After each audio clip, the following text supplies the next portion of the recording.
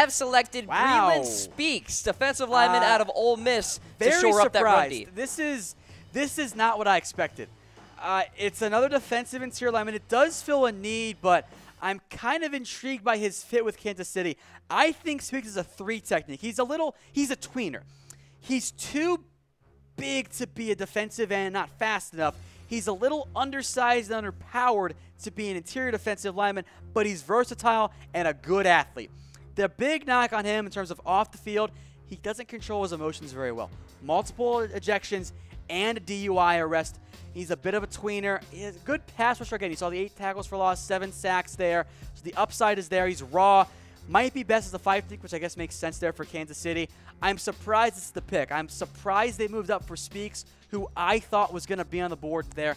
I think he could be a Ricky Jean-Francois, Quentin Dial type, hopefully better. I had Breeland Speaks as a third round grade for me, number 88 overall. This is not the pick I would have made if I was Kansas City. I don't like moving up for it. I am surprised and a little bit disappointed. A lot of good secondary guys left to go for an interior defensive lineman when there are better guys left. It's not the pick I would have made if I was Kansas City. All right. Obviously, the Chiefs like Breeland Speaks a lot, trading up to number 46 overall to get him.